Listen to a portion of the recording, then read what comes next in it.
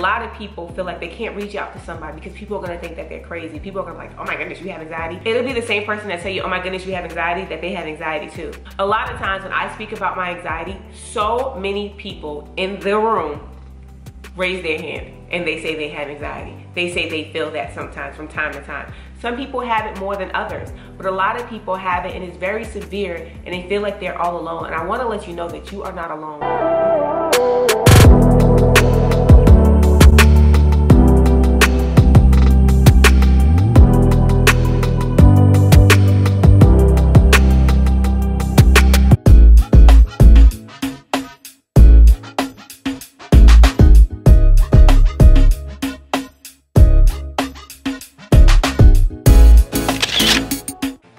Everyone, welcome back to our channel, the Soaring Seared family, and thank you so much for joining me for another Friday mommy moment. And no, you do not have to be a mommy to enjoy this moment. All you need is a moment.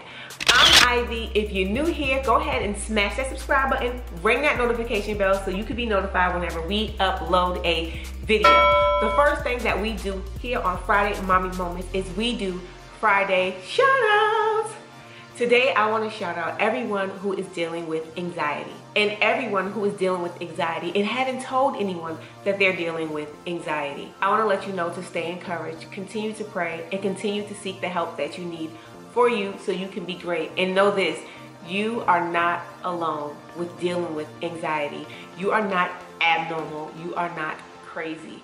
There's a lot of people dealing with anxiety and nobody knows it. And I want to let you know that here today, you are normal. You are not alone. So today's shout out goes to you. Now let's get to this Friday mommy moment, shall we? Yes, we shall. So a lot of people might be wondering, what is anxiety? So let's take this time to look up what anxiety is.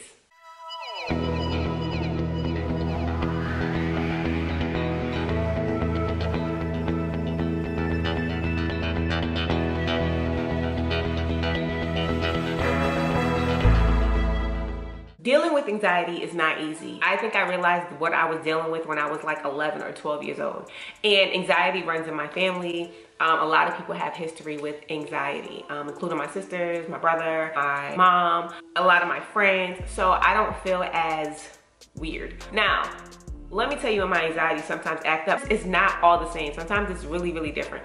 Sometimes it could be like if it's a large group of people. Sometimes if I have something going on or subconsciously thinking about it and I will just start to go into a panic. And sometimes a panic isn't always what you can see. I could be sitting here talking to you right now and my anxiety will be going all over the world and you don't even know it. A lot of people, you can see their anxiety. Like I have tattoos. 2 times I went to go get a tattoo. Every time I went and got a tattoo, except for my first one, I was alone. One, when I was getting this one behind my ear, the guy was like, do you need to take a moment? Are you like panicking? But my body was still, I wasn't moving, but he must have seen something going on with me and decided to stop and let me take a moment. When I get piercings, I start to have anxiety. My body is still, but my heart is racing, my palms are sweating, my breathing is heavy.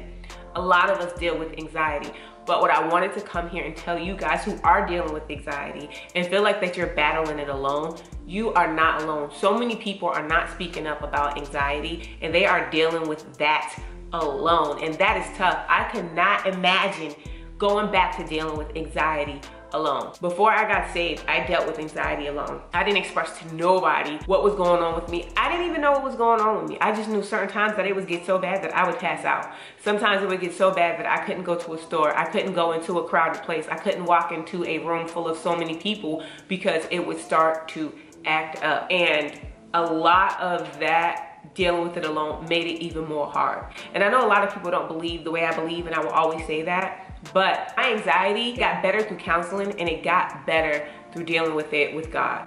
And I do believe that when I quote scriptures, and I do believe that when my husband pray over me, and when I reach out to certain people who are dealing with the same thing that I deal with, it has gotten so much better. And a lot of people feel like they can't reach out to somebody because people are gonna think that they're crazy. People are gonna be like, oh my goodness, you have anxiety? It'll be the same person that tell you, oh my goodness, you have anxiety, that they have anxiety too. A lot of times when I speak about my anxiety, so many people in the room raise their hand and they say they have anxiety. They say they feel that sometimes from time to time. Some people have it more than others, but a lot of people have it and it's very severe and they feel like they're all alone. And I want to let you know that you are not alone. Everybody is dealing with something. Some people might be dealing with depression. Some people might be dealing with anxiety. Some people might be dealing with substance abuse. Some people might be dealing with who knows what. But a lot of people are dealing with things and they're holding them in. And the reason I'm bringing up anxiety is because that is something that is not, I don't keep a secret from people. You know, that is something that I might not be battling every single day or every single minute of the hour. And yes, it's gotten better, but that is something that I am familiar with. And I want to let you know that this is a safe place for you to express yourself. I am someone who knows exactly what you're going through. The last time I talked about anxiety on this channel, so many people opened up and dropped comments and so many people poured into them. So many people sent prayers. And I want to let you know that you can always know that you're not alone. Dealing with anxiety alone can be scary. And I want to let you know that you don't have to go through it alone and you're not the only one. Don't feel weird when you want to step out of a crowded room. Don't feel weird if you don't want to drink that or something triggers off your anxiety and you need to take a moment. Take that moment. That moment is for you.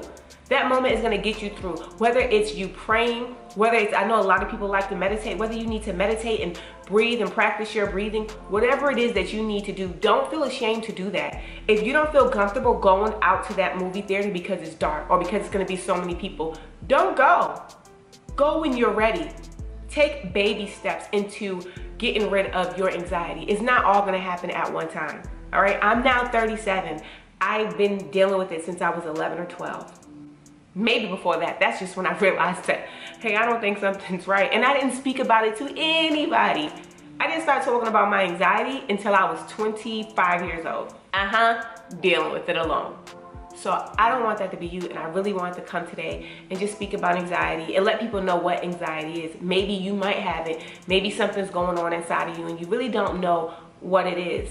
I encourage you to seek help. And when people hear seek help, they think, oh my gosh, people's gonna think. No, that is the right thing to do. That is the mature thing to do. That is setting you on track. That is leading you into the right direction, okay? So stay encouraged, stay blessed, and continue to be you because the world needs more people like who? Like you. And if you're not feeling needed, remember here on the Soaring Secret Family channel, you are needed. Peace out, great people, and Lord willing, I'll see you next Friday.